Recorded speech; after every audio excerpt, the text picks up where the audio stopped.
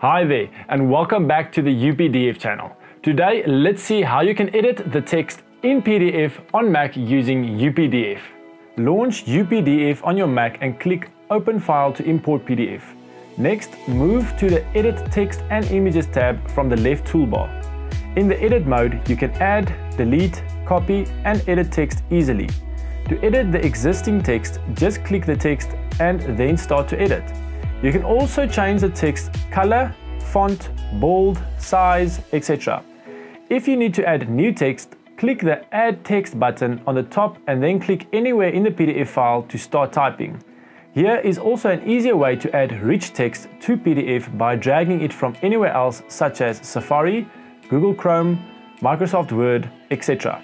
It is very convenient for you to copy text from other places. The only thing you need to do is to select the text and drag it into the UPDF interface.